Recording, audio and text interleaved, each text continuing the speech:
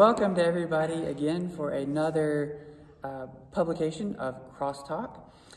We are continuing this evening with the pattern that we started last week, where we are going to be exploring the Bible story for the upcoming Sunday. And again, our hope for this is just to give y'all a way to engage deeper on Sunday mornings.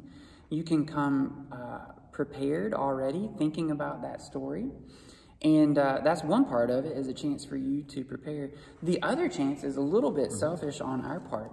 These stories are so big. They're huge. And there are so many themes involved. We're not going to be able to talk about all those on a Sunday morning. So this is a chance to sort of bring up with you some of those other big topics that we're not going to be able to hear about in the sermon. So last week, we began by talking about the story of Adam and Eve, and we talked about Genesis chapter 2. We did not go to Genesis chapter 3. We stayed in Genesis chapter 2. And then this week, we're moving on to the next really, really big story in Genesis, and the next really big character, and that is Abraham. So on Sunday, we're going to be looking at Abraham, who is a life who is shaped by faith. Life shaped by faith. Yeah. And an encounter with God. I think maybe sometimes, faith is kind of amorphous. It's like everybody's got faith in something, but it's Abraham's faith and confidence in this creator God that really makes the difference. Yeah. So that's where we're headed. And Dad, you've been spending time with Abraham over the past couple of weeks. I guess my first question to you is, Abraham's story is big. It covers chapter 12 in Genesis to chapter 25. Right. So what part of Abraham's life are you going to pick up on and talk about on Sunday? Yeah.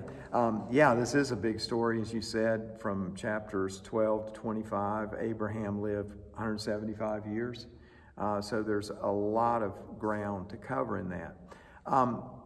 We're going to be looking specifically at chapter 15, but we're going to have to go back a little bit to chapter 12, because that sort of provides a foundational understanding of what's going on in chapter 15.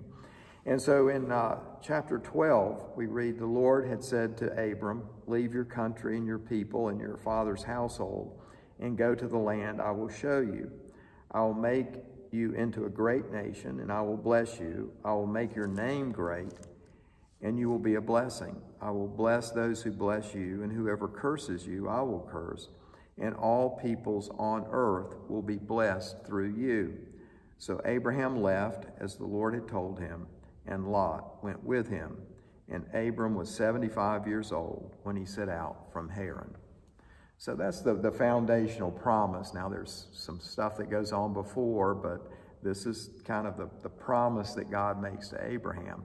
And I think, most of us can at least realize and understand that the Bible has some promises for us, and God, is supposed to make promises for us. And so, this idea of promise isn't foreign, but that's the foundational promise. Yeah. One of the themes that we have been talking about in our Psalm Bible study is that the God that we meet in the Scriptures is one of the defining features is this God chooses to relate with the stuff he's created in these promised relationships. Yeah.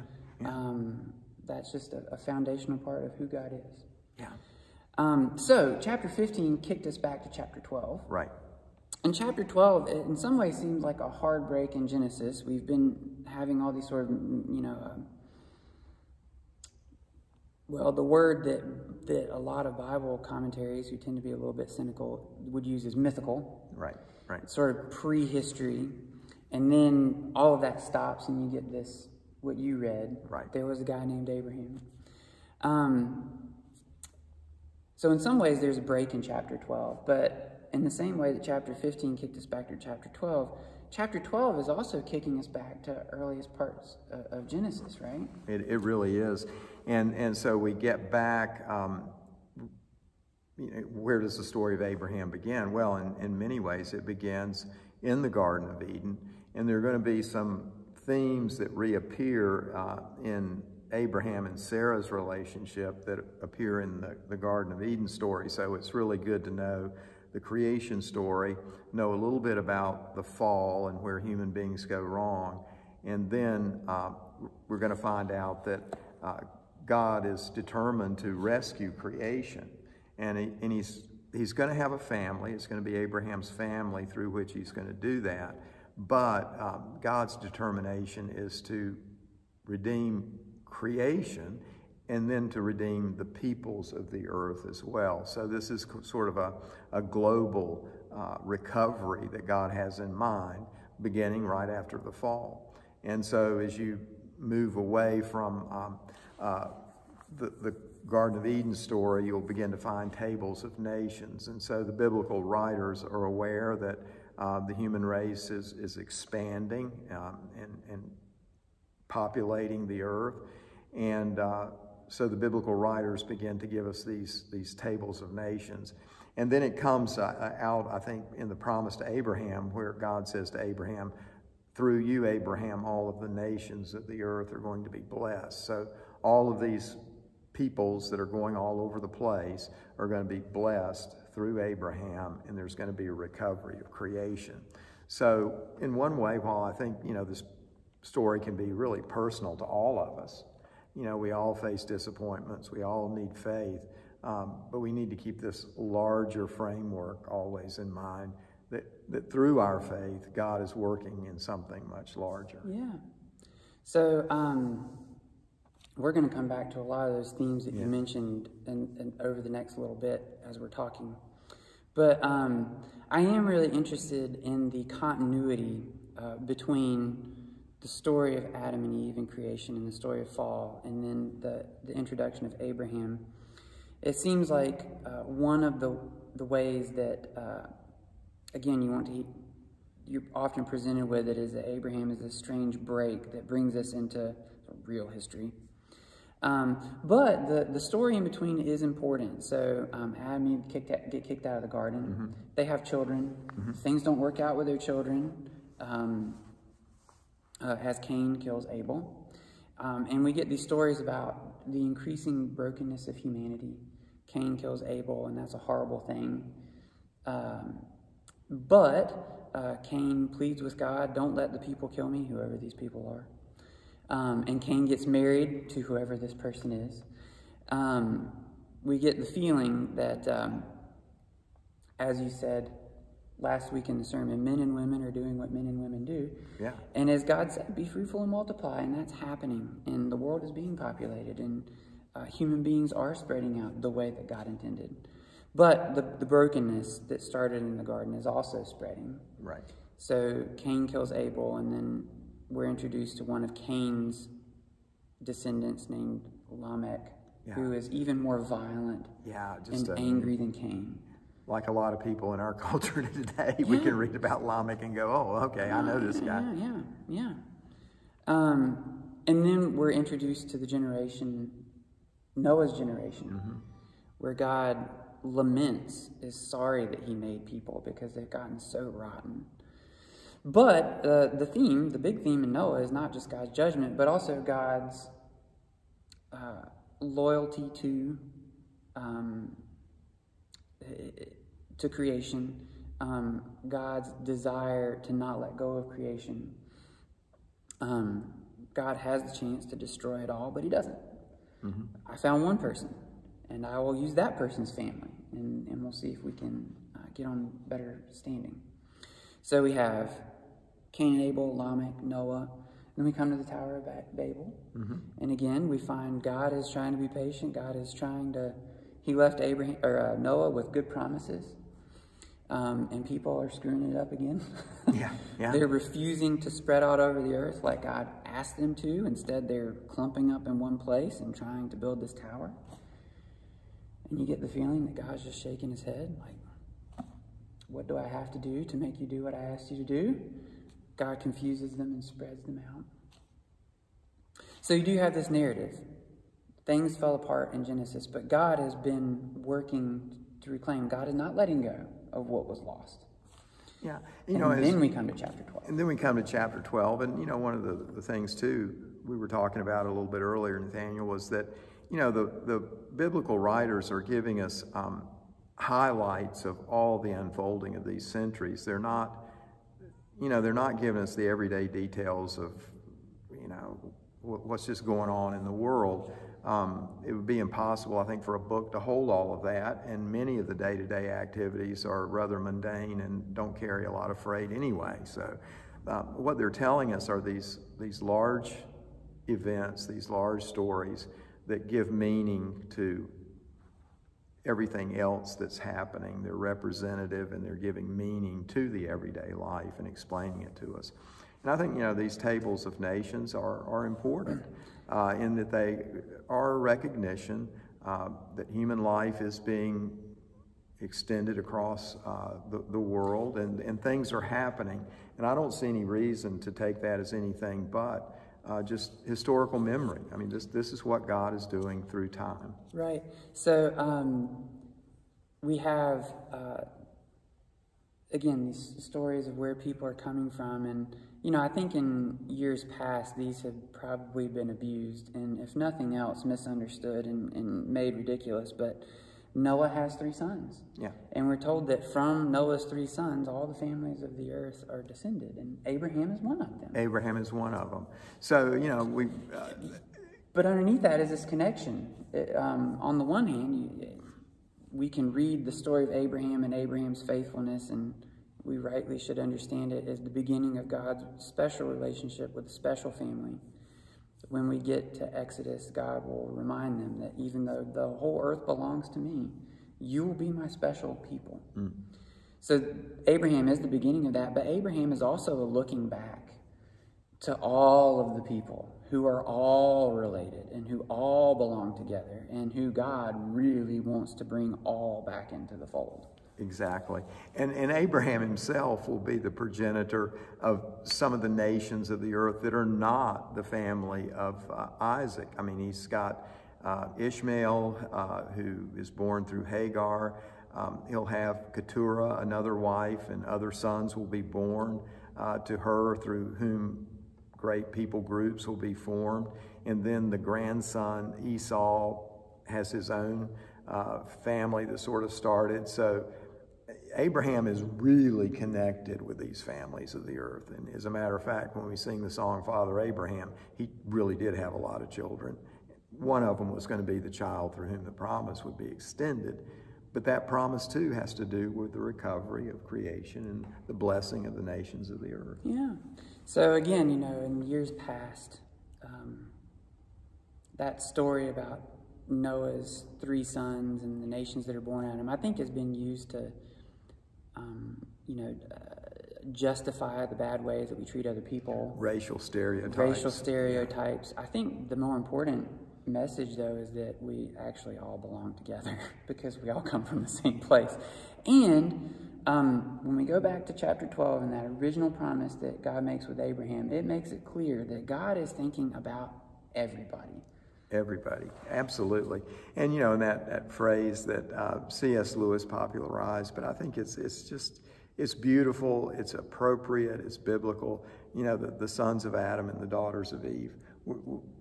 We're all, you know, sons of Adam or daughters of Eve. That's just who we all are, and we all belong together. Yeah. So, and we can go ahead and stop beating this horse, but it's a fun horse to beat. This original call that God gives to Abraham, it is for Abraham, and it is for the future. Mm-hmm. But it also looks back to the past. Abraham, I'm going to make you into a great nation. I will bless you and make your name great. You will be a blessing. Bless those who bless you and curse those who curse you. And then all people on earth will be blessed through you. So that's an important part. And maybe a little bit later in the conversation, we can come back to that idea. In our Sunday school, we have been studying Romans, and Paul spends a lot of time in Romans talking about Abraham. And I don't think that is accidental. Paul has more in mind than just Abraham as a man who was willing to say yes to God. But maybe that's the next place to go. We're talking about chapter 15 on Sunday, but the story starts in 12, and 12 is important because this relationship begins. Mm-hmm. The 75-year-old Abraham is part of a family who hails from one of the greatest ancient cities in the world, Ur. His father apparently was a interesting guy. His father makes his way out of the city and into another place. Who knows? Some kind of entrepreneur, some kind of free spirit. And Abraham finds himself in the land of Haran, which is north of Israel. I guess that would be, northern Syria, eastern Turkey, kind of? Yeah. Turkey today. Yeah, so Abraham receives the call there from God. Will you follow me? And Abraham, to this God, says, yes. Yes. And it's the beginning of this relationship. Yeah. And so we find that God speaks to Abraham, and he's 75 years old actually when he leaves Haran and goes on down into Canaan, where God intended him to go all along. So he's going to live to be 175, but he's 75 years old now. So he's lived some years. He's got some years on him. And then I guess as we move on to Sunday, and we'll talk more about this, but he 10 years elapses, and so he's got this promise that he's going to have an heir, and he's going to have, eventually the promise comes around to some land that he's going to give the family. But for the land to be meaningful, he's going to have an heir. Right. Look, that's that old thing. We're all going to die, and all the stuff that you got is going to have to go somewhere. It's going to have to go somewhere. So we can't talk about Abram, this story, without talking about Abram's wife, who's a part of the story from the beginning, Sarai. And God makes this promise to Abram and Sarai, but they have a problem. As a couple, they're unable to have children. In verse 30 of chapter 11, again, this 12th chapter isn't a break. It's really a continuation of the story. In 30 of 11, it says, now Sarai was barren, and she had no children. And so this theme of barrenness, she's personally unable to conceive, to have a child, that would move the family into the future. But this barrenness is also, I think, sort of speaks to the environment in which they're coming from. All of these nations, they really come to nothing. I mean, nothing much is happening. And so barrenness is this theme. So Abram, and his wife Sarai are traveling with family, traveling with his nephew. We get the feeling that Abram is again, a real entrepreneurial spirit. He is, yeah. And we find that throughout his life. He's always got crazy schemes, and most of them work. Yeah. But connected to, or maybe sometimes opposed to, Abraham's entrepreneurial spirit is this relationship he's been called into with this God, who, this is another interesting idea. We can speculate, how does Abraham even know who he's talking to? Yeah. Well, I think, one of the things that we see unfolding in Scripture, but going back just a minute to Sarai, for me, this does take us back to the garden and this side by side. Adam and Eve were created side by side to do something, and Abram and Sarai are called side by side to do something. Abram tries to do it another way through an Egyptian servant. Doesn't work. I mean, it's this. God seems to insist that this heir has got to come through Sarai, and so here they are side by side. And then you have this question of, well, how does Abram, know this is God speaking? I think one of the fundamental convictions of Scripture is that the Word of God has the power to create faith. When God's Word is spoken, God evokes in the one who listens faith. And so we can't say, well, I'm a person of faith. I've done all this. It's like, no, the Word of God has come and stirred something in us. And I think that's the only reason you and I'll dare get up on a Sunday morning and try to preach, is because our words are useless. The world is full of chatter. People are full of talk when they sit out here in the congregation and listen to us.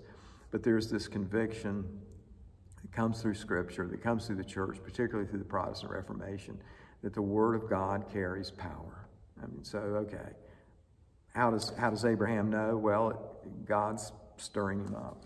Yeah, and it does go back to that claim that is made at the beginning of Genesis, that God is able to bring stuff out of nothing. By his word. He creates by his word. He creates faith as well as the world. So I'm going to keep going back to Romans just because it's on my mind. But again, Paul is coming back to Abraham for a variety of reasons, and we understand on a basic level that Abraham is faithful, and that's why we need to use him as an example. But it's deeper. In Abraham, God is reaching out to all the nations. That becomes an important part of Paul's idea in Romans. Another part of it is this idea that before Abraham, there was no family. Abraham is a Gentile. Yeah. And it's only by this voice, this call that Abraham hears, that he's able to enter into relationship and become the beginning of something. But it is something that's brought out of nothing. Yeah. And you're right. I mean, Abraham is not strictly speaking a Jew. He's a Chaldean. He's from Ur. He's a Babylonian is what he is. Yeah. And so you were talking about him being an entrepreneur. I mean, it's interesting to look at those Sumerian city-states that develop at this time in history. Very competitive people. Oh, Lord, yes. Very commercial. The culture was competitive. The culture was commercial. Their religion. And read the Epic of Gilgamesh. Yeah, their religion was competitive, and producing exquisite works of art and all of this kind of beautiful materialism. I mean, so this is the cradle of where... They were business people. First and foremost, they were business people. I think they would have found American culture familiar. Well, a little bit soft, but familiar. Yeah, soft, but familiar. Yeah. But at any rate, I think we digress. But so, yeah, I mean, here's this word of God kind of coming to the Gentiles. And so Paul is really recovering this. Well, and I think, again, Paul's idea becomes that this is Paul spends time talking about God's righteousness in Romans. And righteousness implies some sort of agreement. What agreement is God keeping up? Is it the agreement that God made with Moses and the people in Exodus to give them a land and to be their God? It seems like Paul has in mind this covenant that God's made with Abraham to bless all the nations. Yeah. That's what Paul is really interested in. How is God going to recover not just a special people, but all the people? All the people, yeah. And so that sort of begins to drive us into chapter 15, because this is where Paul is going to find one of his favorite phrases. He uses it in Romans, he uses it in Galatians, James picks it up as well. So we come to chapter 15 and we sort of fast forward the story. He's got all these promises. The Word of God has created faith. And so Abraham... He's 85 now. He's 85 now. 10 years have gone by. And nothing's happened. He's been down to Egypt, run into some trouble, tried to make some stuff happen. God turns the trouble into blessing. He's an incredible guy. He and Lot separate. They find themselves in this beautiful land that's reminiscent of Eden. As a matter of fact, it says in verse 10 of chapter 13, Lot looked up and saw the whole plain of the Jordan well watered, like the garden of the Lord, like the land of Egypt toward Zoar. I mean, so Abraham's kind of back in the garden in a way when he's in Canaan. And he's side by side with Sarah, and nothing has happened. And so he's 85 now. And we come to, this is the text in 15. And after this, the word of the Lord came to Abram in a vision. Do not be afraid, Abram. I am your shield, your very great reward. But Abram said, O sovereign Lord, what can you give me since I remain childless? And the one who will inherit my estate is Eliezer of Damascus. And Abram said, you have given me no children, so a servant in my household will be my heir. Then the word of the Lord came to him, this man will not be your heir, but a son coming from your own body will be your heir.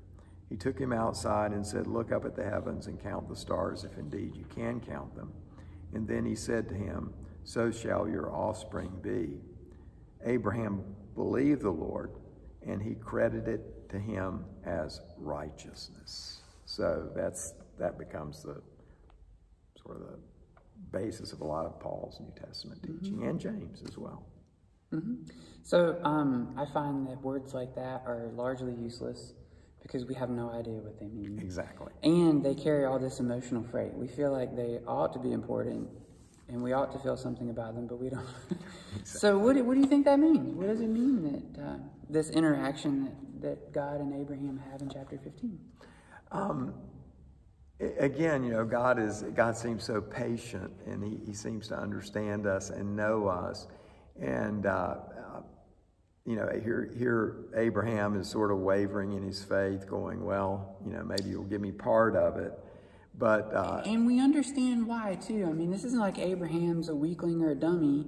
He had a conversation with a spirit being who he's never seen 10 years ago, and nothing has happened. Right. Fair. It's reasonable to have some questions about this. Very, very fair. And so the Lord comes back to Abraham and assures him that the promise will be fulfilled. And this idea of he trusted and God counted him righteous, I think that is it is by this trust that we enter into this right relationship with God. And for me, righteousness, it's a relationship word. Will the relationship be maintained? And Abraham trusted God and said, yes, I'm going to continue to trust you. I'm going to believe in this. Your word is causing me to continue to trust you. And God said, okay, we're still in right relationship. Add to that. Yeah, it's an interesting idea. Again, I think sometimes we have this idea like our job is just to believe really hard in the Bible, and God will do everything else. And when we have questions in life, then that becomes somehow an assault on our faith because we're not believing well enough. And that's not really the picture that we get from Abraham. Abraham is invited into this relationship. Abraham does his best, but he has legitimate questions, so he brings them to God. Yeah. You told me this and nothing is happening, and I'm making plans because I have to do something. And you do get the sense that God is more than willing to work with Abraham. I understand your concerns. Let me offer you my assurance. And Abraham's willingness to continue down this line. It's not believing. It's not believing in a set of facts. It's believing in a way that orders Abraham's life. It orders the choices he's going to make. It orders the way that he's thinking about his future. I will continue to hold out, and I will continue to believe that I will have my own descendant, and then I will not leave all my stuff to this distant relative. And again, you picked up Damascus. If Abraham is down in the land of Canaan, somewhere in Israel, Damascus is not really close to the land of Canaan. Yeah, it's in Syria.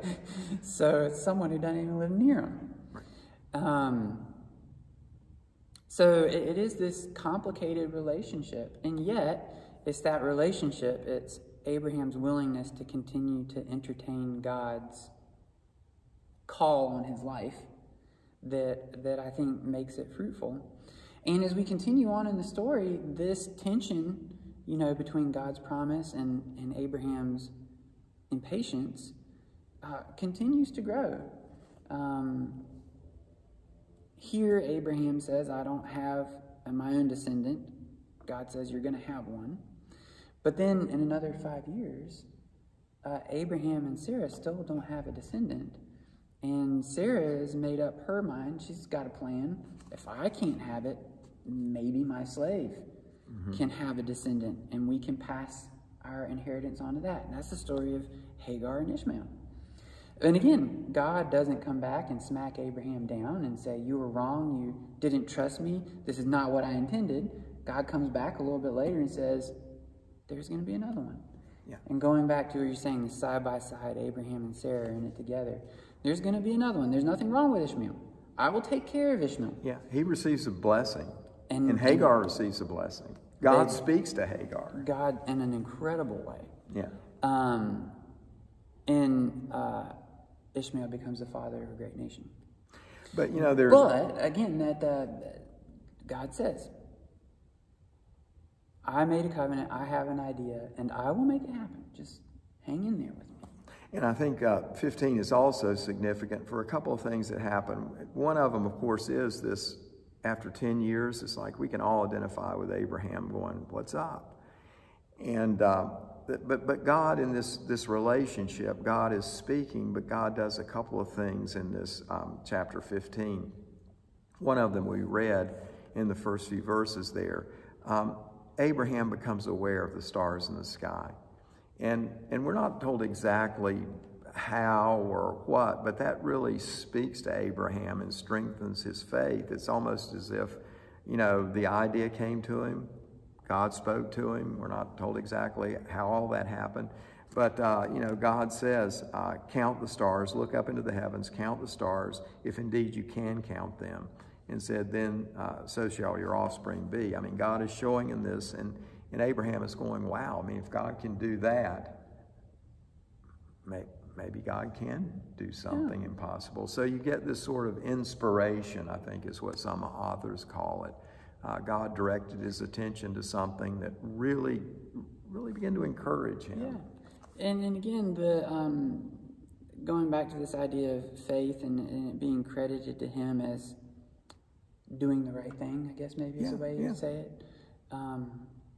Maybe even hanging in there. Hanging in there, yeah. And I think, again, the basic idea behind righteousness is God extends an offer.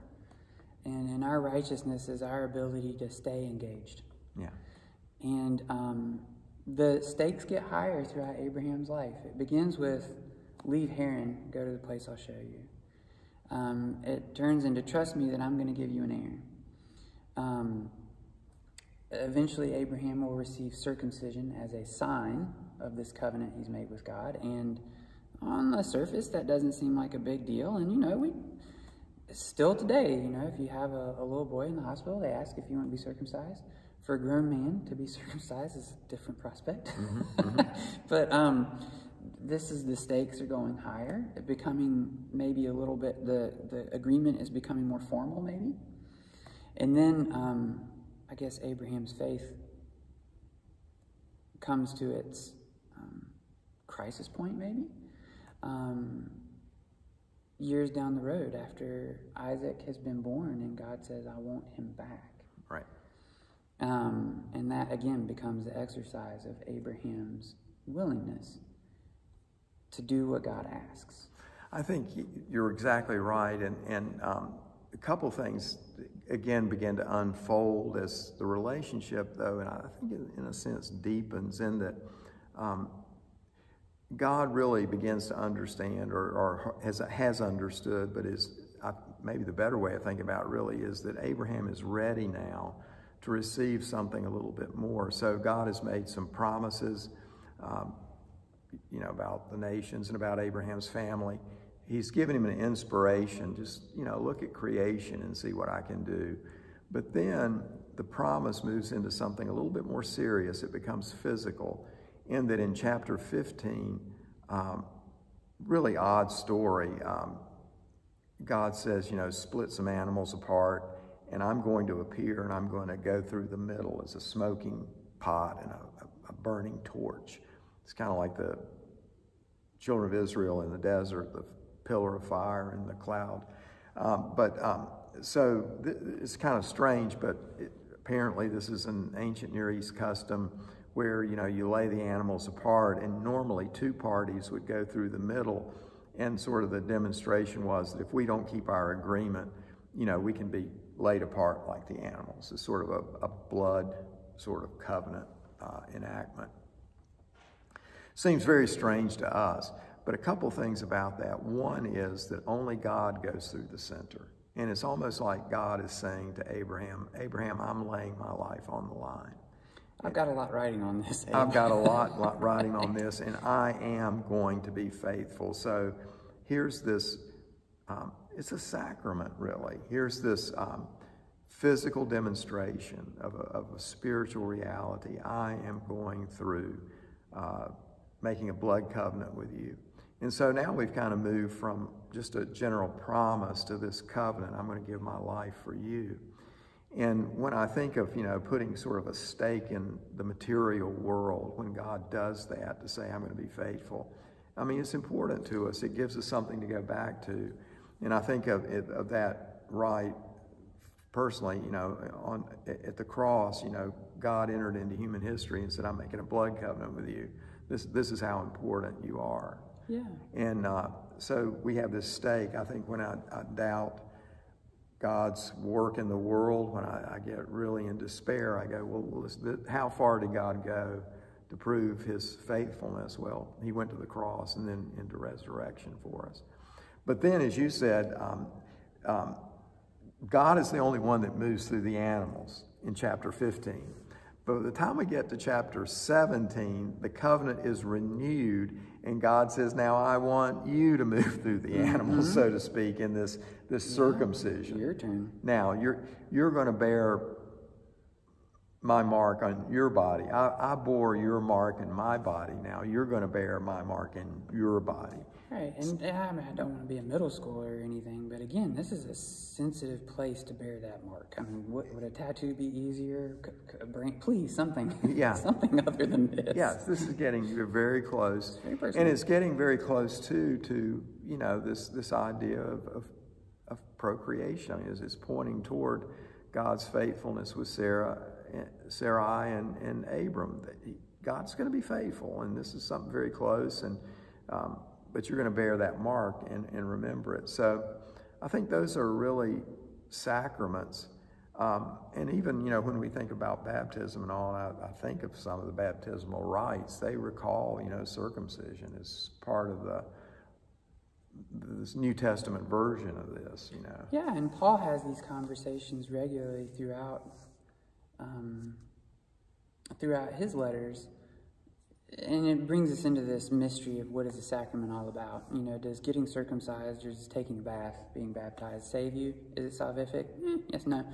But when it becomes a sign of this agreement that we have entered into with God, a very real physical cooperation we've entered into, you better believe it becomes salvific. It's something that's sealed physically for us of this relationship that we've entered into on a new level. So I guess some of the big themes as we draw this to a close would be, one, it is just that straightforward lesson that, we have to be patient with God's delays. That also plays into the story of chapter 15. God is delaying for larger creational purposes to fulfill his promise to Abraham's family, or will delay. Abraham's delay of 25 years before Isaac is born. So we'll be dealing with these kinds of issues, but also this larger global intention that God has, and what all of that has to do with our life. So you can understand why there's a lot to talk about. A lot going on with Abraham. But again, like you say, those big themes. Abraham is setting us up to look for the future in the story. What's going to happen with this special family that is born. But yeah, just can't let go of how it's also looking back and tying us back to that incredible loyalty that God feels towards this creation. That cannot be overlooked in the story of Abraham. And I hope that's encouraging in this day of, even in the church, so much of, well, this world's just going to blow up, so just hang on. Well, that's not what the story of Abraham tells us. So one of the things that we talked about in our Psalms Bible study this past week, the topic was on time, and this Old Testament idea, this Hebrew idea that God is going to redeem time. And what that means is that our experience, which happens in time, will no longer be marked by periods of up and down and marred by brokenness and death. God's moving it to a place where our experience of time will be good, without question. That is what God is interested in doing. And the question at the end of the study is, how is the redeeming of time different from the end of time? God is not interested in ending time. God is interested in fixing time. Very different ideas. Wow. Come join us Sunday night, Sunday morning. There's so much positive teaching coming from Scripture that is so encouraging here. Well, let me close this as we wrap this crosstalk up. I'll close in prayer. Lord, thank you for the wonder and beauty of creation, and thank you for your determination to redeem it all, including your human creation, and wonder of wonders that you choose a bunch of humans to come alongside of you to be part of that redemption. Help us to, with open eyes, see the opportunities and your call to us to be a part of that great redemption by faith in your faithfulness. We ask this in Christ's name. Amen. Thank you. Good night. Good night, everyone.